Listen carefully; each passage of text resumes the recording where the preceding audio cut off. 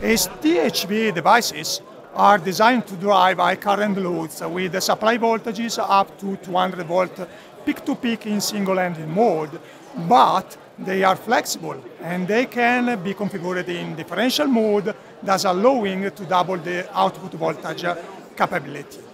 They could also be used in AC mode, thus allowing to drive unbalanced output voltages, for example, from ground to minus 300 volt.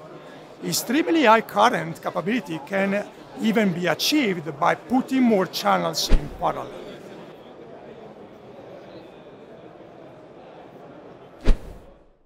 Thanks to their extended operative range of minus 40 C to 125 C junction temperature and their high efficiency, they can safely operate in harsh environments according to the actual duty cycle and output power.